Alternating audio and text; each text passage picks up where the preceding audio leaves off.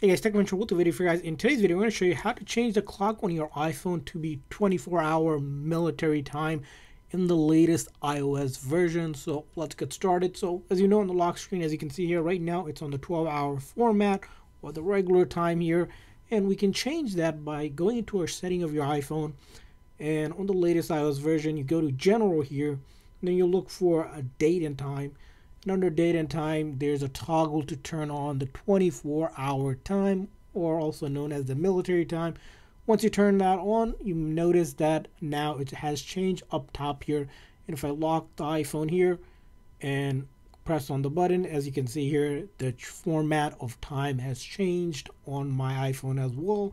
And that's going to be the standard going forward with all the times that I have on my iPhone. And of course, if you need to change back, simply toggle that off and it will switch it back as well. So that's the toggle to turn on and off or change the format of the clock to 24-hour military time on your iPhone.